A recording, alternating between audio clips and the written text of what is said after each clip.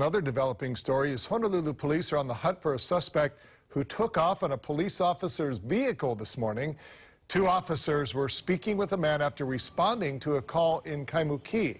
Police say the suspect then jumped into the police vehicle and took off.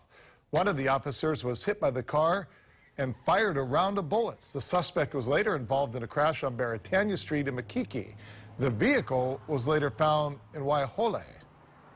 There was evidence of a possible injury, and also everything was recovered from the car. There were all the weapons were recovered, and all police-issued equipment was found intact inside the vehicle. It's not against policy to allow your vehicle to continue running. A lot of times the officers do because of the fact that if they have the blue lights on, it'll run down the batteries, or for different reasons.